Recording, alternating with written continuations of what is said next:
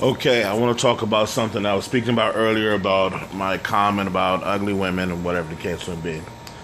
Uh, I'm going to apologize because, well, actually, no, I'm not going to apologize. I'm going to say that I do understand that I may have been somewhat out of place, and so I want to clarify something, okay? Because there are a lot of people were in my inbox, a lot of feminists and all this stuff, and God don't make ugly, and God this, and all women are beautiful. No, they're not. I'm going to say this because a lot of women can actually naturally get out of bed and be beautiful, be very pretty, and it happens, Sometimes some people just blessed like that. It's a blessing, Other people get out of bed looking like, well, yeah. So, my whole thing is that if you get out of bed and you look a hot mess, and you stay looking like a hot mess all day, then you gotta have an attitude to compensate, sweetie. If you know you're black and you kind of look borderline purple or blue, or you're just matching the color of a fucking Xbox, don't wear gold fucking lipstick. Okay? If you have the hair on the back of your neck that's as nappy as Shabba Ranks' chest hair, but you claiming you got straight hair on the top of your head, get it together. See, what takes a woman to be pretty, beautiful, is presentation, upkeep. It's not. I can only imagine. I've never been a woman, never tried to be a woman, never dressed up, none of that stuff. But I can only imagine what it takes to maintain yourself as a woman. Okay, it's something that's almost has to be a habit. To get up, get ready. Take care of your nails, your feet, your hair, your makeup, so on and so forth. Try not to go overboard. Maintain your natural beauty, your skincare, and things to that nature.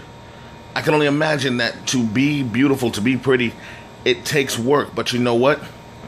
You're the most beautiful creature on the earth. That's your job. Period. That's your job. If you have a natural beauty, you still have to upkeep it.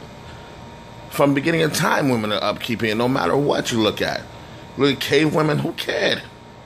Who cared? Men had an animal instinct, would put our penis in anything. But to have an attitude when,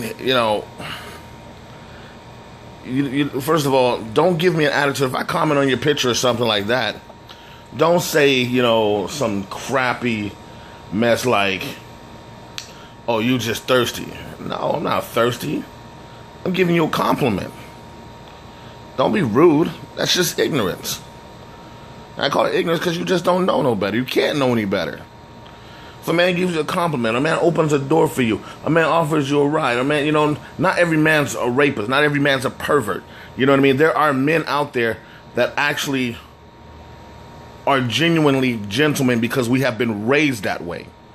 There are men out there that have home training and family values. So therefore, if you're going to come at me ugly, then I'm going to speak up on it. Okay? You may not think you're ugly. Well, guess what? You're probably bitter because you have the low end of a man at your home who probably has no home training, who probably isn't a gentleman. You know what I'm saying? Who you look at every day hoping that one day he'll change. Listen, this ain't the lotto. All right? This ain't the lotto.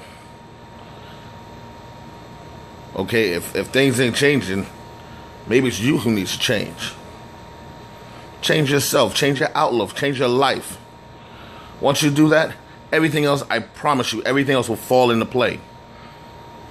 So, I'm not going to apologize for my comment because I still feel the same way. But I will say, if you're going to be a lady, conduct yourself as one.